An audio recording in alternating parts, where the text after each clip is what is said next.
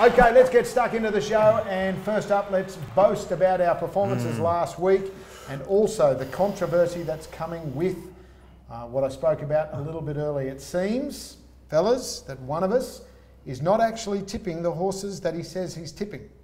I got a call earlier in the week from someone who said, how'd my tips go on the show? I tipped Prophet's Thumb, and the week earlier, I tipped Dreamforce to Brian Fletcher, a well-known jockey manager. No, don't know what you're talking about. Last week, if you have a look at the video, Don't know what you're talking about. there is Fletch saying, What did I say do to your Fletch? form. Yeah, he said to me, do my form. When I asked him, do you do your own form? I did my form. I don't know what you're talking about. Is it true that you are getting your tips and claiming them as your own? I am not claiming it or denying it.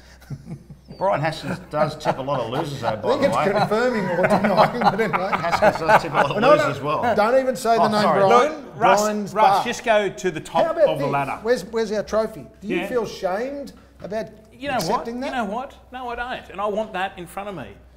Thank you very much. Let's have a look. Catherine Obviously, it was Jones. never going to be me because I hadn't tipped a winner, and Hammer only tips basketball, and Junior's not going that flash either. So there was really only one person that could have been guilty. But let's have a look at what happened last week. As you can see, Hammer, well played. I I can confirm that these were my picks. Yes. All right, so The I'm not going the six-leg early crow. multi got up. Yeah, I can't go the early crow. We're just sort of chipping along, and we'll try and beat this great I man. managed to get Pahuta Kawa home at Kembla Grange and Junior. Yeah, no, I was stiff. I was Dinker. stiff. 1 out of 4 in the multis and the NRL, and I Am Serious went like a absolute busted. And Brian's real tips. I was stiff as both well. lost. You know what? This bloke who tipped me. What are you doing, Brian? That's ridiculous.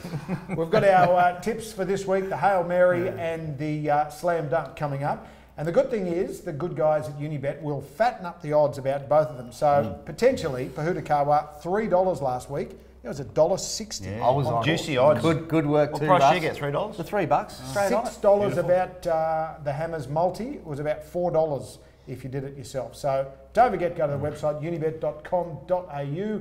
Look up the website promotions, and all the details are right in front of you.